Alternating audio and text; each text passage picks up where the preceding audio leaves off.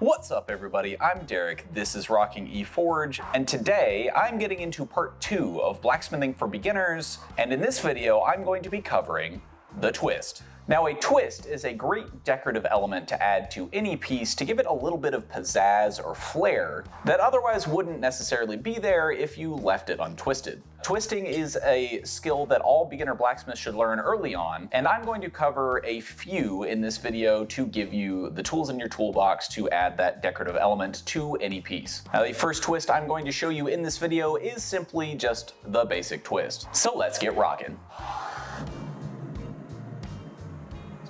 Alright, so one of the keys to successful twists is to pre-size whatever you're using to clamp whatever the piece that you're twisting in so that it's ready for you to come and immediately clamp that piece in. I'm currently clamping, I think it's 3/8 inch square stock, so this should be fully wide enough to get that in there, and I will be right back.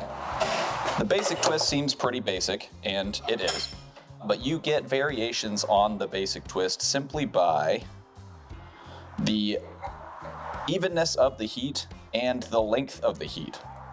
So if you do a single twist, and I am not using the best tool for this video, unfortunately, but if you do a single, so that's a 180 degree twist. No, it wasn't. I started here, didn't I? All right, so that is a 360 degree twist. You can vary this twist in many different ways, simply by increasing or decreasing the number of full rotations that you do with the wrench. It's very worthwhile noting here that a basic twist requires a square cross-section of whatever piece you're working with. That is going to get you the classic sharp-edged twists that everyone kind of knows and loves, and all in all, this is very simple to do. Now the basic twist looks very nice, it's very simple, it's very just kind of elegant in its own way, so to speak, and you can tighten up the distance between each edge of the twist by simply locking it in the vise again and continuing that twist further. You can make this twist less tight by simply just putting fewer turns or doing a half turn or a quarter turn or what have you with your wrench. But additionally, the degree of twist that you get here is dictated by the length of the piece, right? So this is one twist over the course of approximately 3 to 4 inches. And if I were to have locked the piece in the vise at, say, this point and had the same heat all the way up to the end, that would be one twist in, say, 8 inches or so double that length. And the twist would look far less tight, even though it's the same number of rotations. Now to show you a bit of a different way of doing the basic twist, I've forged a short taper into the end of this bar, and I'm going to twist it here to demonstrate what happens if you forge, or if you try to twist a piece of material with a different, or with a varying cross section.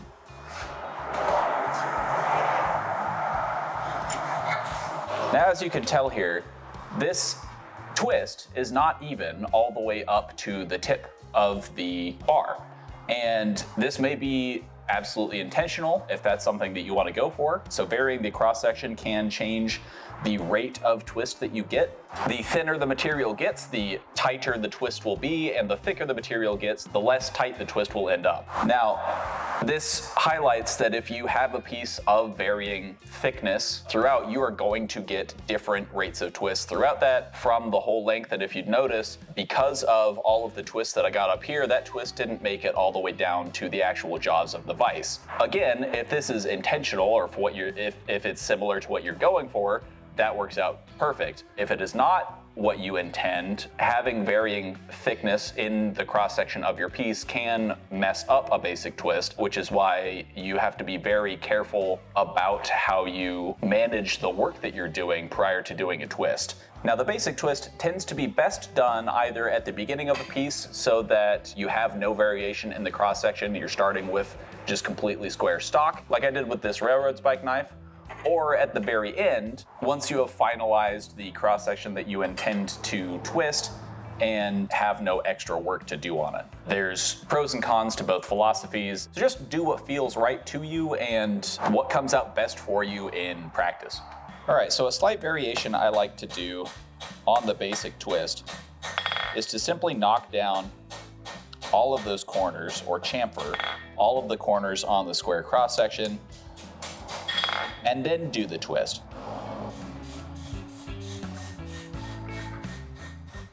Now it's important to get all these edges as even as possible to make this look the best. I personally find this to be a really nice variation of that basic twist because it breaks down all those corners, makes it really smooth, and it makes for a really nice handle on something if you want a twisted handle on, say, a steak turner or a fire poker or something to that effect. So we're gonna get this back in the fire and twist this, and I'll show you the difference between the two.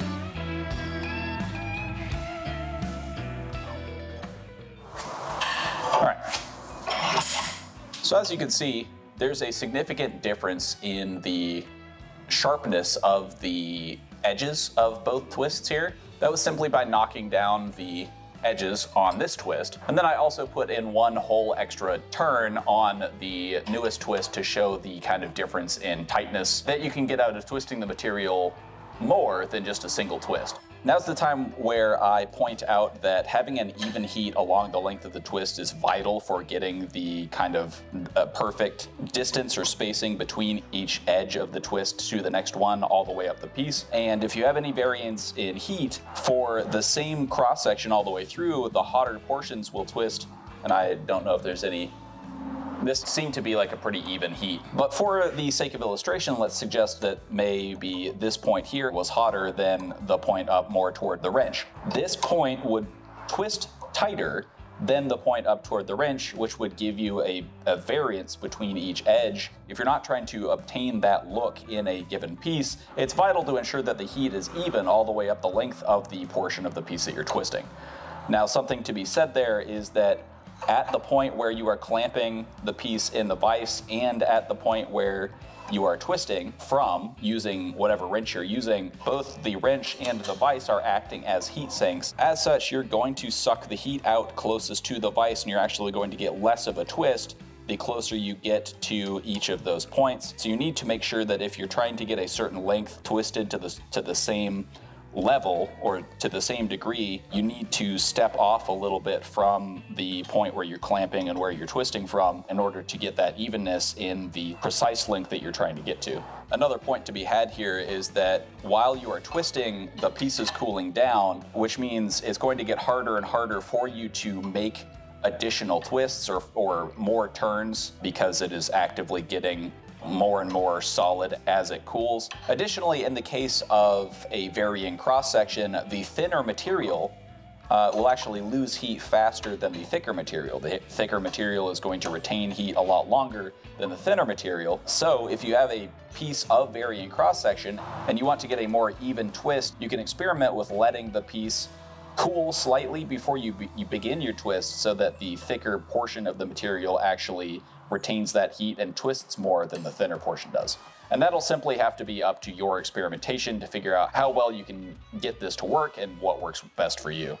All right, so now that we've got the basics out of the way with the basic twist, I'm going to move up to the next level of complexity with the second twist that I'm going to teach you, the split twist.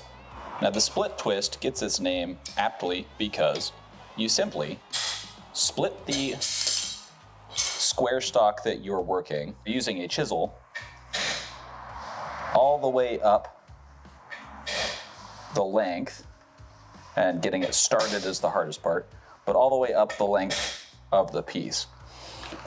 Obviously, your goal here should be to keep it in line with the piece as much as possible.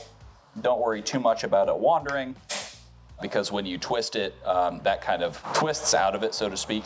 All you simply need to do is chisel into every face of the square bar that you're trying to twist, or in this case, a railroad spike, all the way up the length of where you want to get the twist out of, and then simply twist the piece. So I'm going to split this on every face and then meet you back at the vise.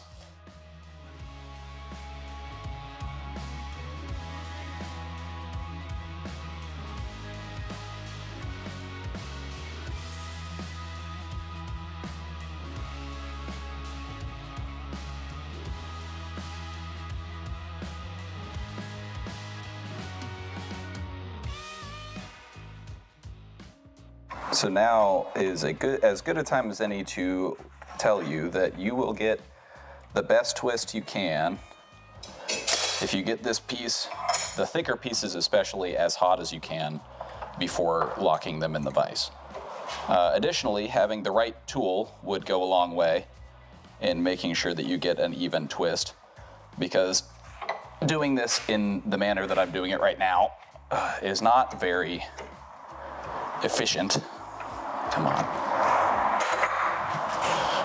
Not very efficient with your motion, simply due to the fact that it's not balanced, and a longer handle helps a lot to get the right amount of leverage. That's already cooled.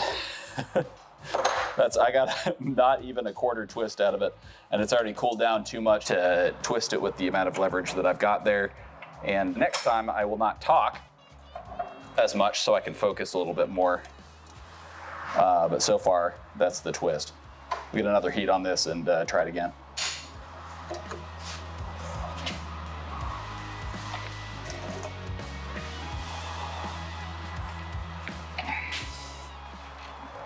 Biggest thing for pieces this big is you gotta kind of use your body heat, or your body weight rather, and hope that the thing that you have your vise clamped to doesn't also come with it. Now, as you can see, it's turned into a bit of banana, and the reason for that is mainly because I don't have a handle on the end, and this is a pretty small wrench to be twisting stock this big. And putting so much of my body weight into it to try to just get the twist in forces the piece to bend along with it, unfortunately. So I'm gonna show you how I deal with straightening this, because based on how much effort this has taken already, I don't think I'm gonna do more than this twist. But it's looking pretty good already. So I'm gonna take it, throw it back in the fire, and I'll show you how I straighten twists that end up bent, because this is as good a time for a lesson as any.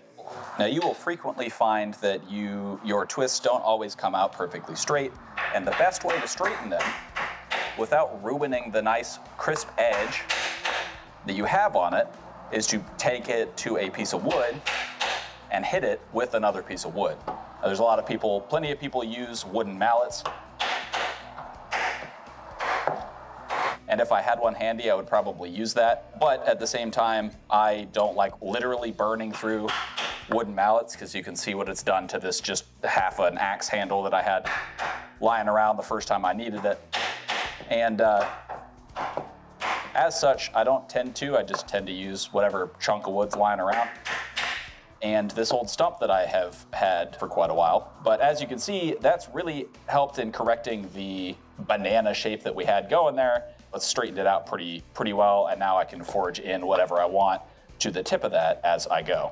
Now, something else you can do with the split twist is to round off or chamfer all the corners like I did with the basic twist, and then do the split and twist it.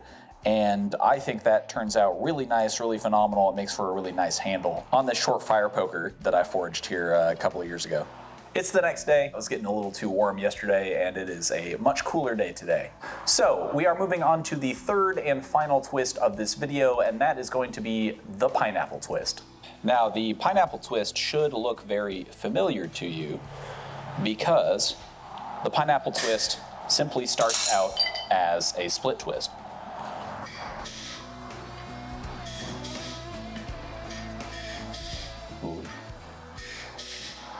Got that a little misaligned there.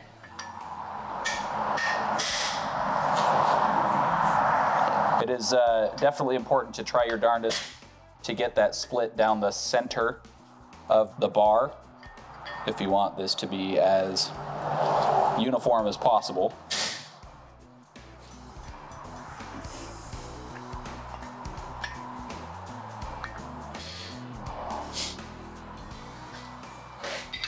But I'm going to split every side, twist it, and then I'll show you the next step.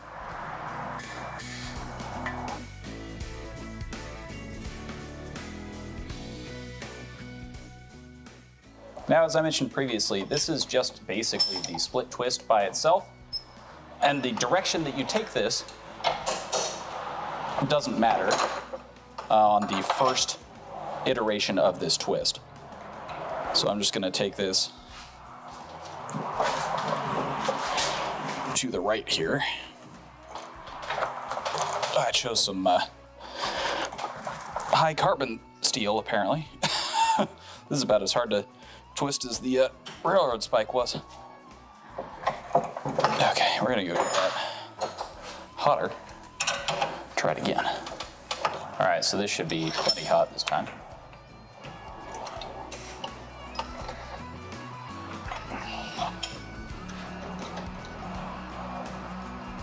Oh yeah, much easier.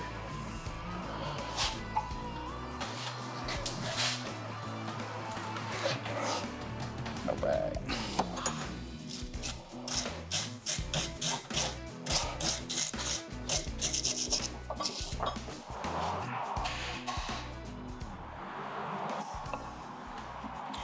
So that is a tighter split twist. And again, with the previous section of this video, you can absolutely leave it like this, but we're going to move back to the forge and the anvil for the next portion of the pineapple twist.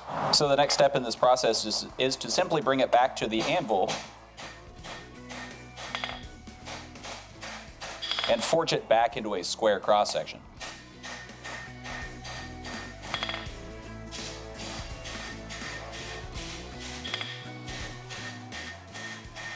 We're just forging on the same square that we were originally on, right? This original square cross section.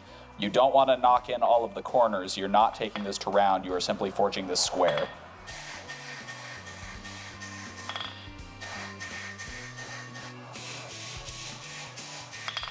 And honestly, in the process of doing this, I also find that this looks really cool. And if you want some sort of square twist that returns to the same kind of cross-sectional area as the original bar, this looks pretty sweet. Once you've got that forged down into the square again, you just go back, lock it in to your anvil or however you are doing this, and you re-chisel that center line back up the handle or whatever you're doing on every face again, and then twist again.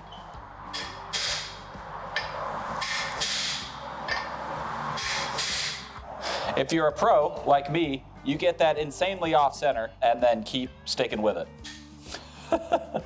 If you want this to look as nice as possible, you want this to be as close to center as possible and as straight as possible and fully connected all the way down. So unfortunately or maybe fortunately, we're going to get some really interesting size variations on all of the diamonds here. I will try my darndest to get closer to center on all three of the rest of the sides, and then we'll get back to the post vise.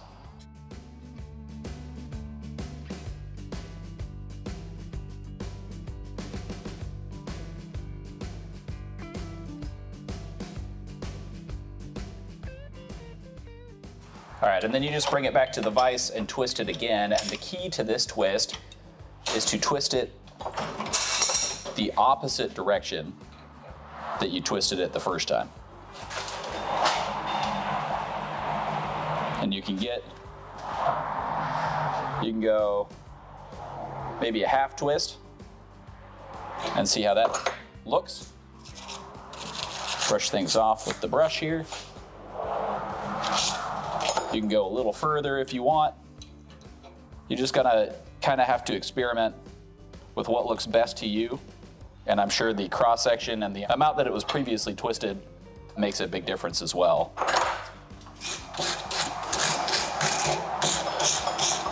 I think I'd like to go a little bit further, so I'm gonna heat that up in the forge, bring it back. I want the square cross section here at the end to be back in line. So I want to go another probably third of a twist here, and then we'll straighten it out and see how it looks.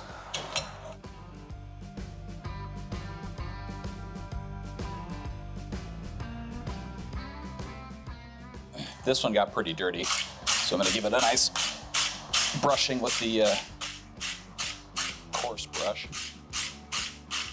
And there you have a rough pineapple twist. Now, as I mentioned previous, this would be a lot more uniform and nice looking if I had gotten the grooves perfectly center lined, both on the first set of grooves on every face when it was still just square stock, and on the second set of grooves once I was actually getting these diamonds in. However, regardless of the lack of uniformity, I think this looks awesome. And I think it is a great addition to your toolbox when you are looking for a decorative twist to add flair to a piece that you're working on.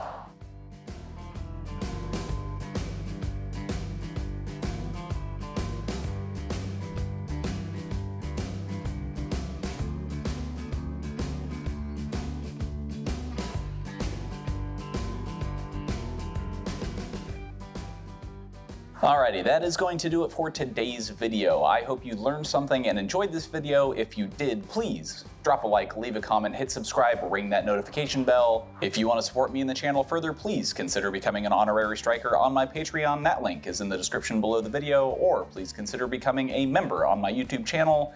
And as always, keep on rocking.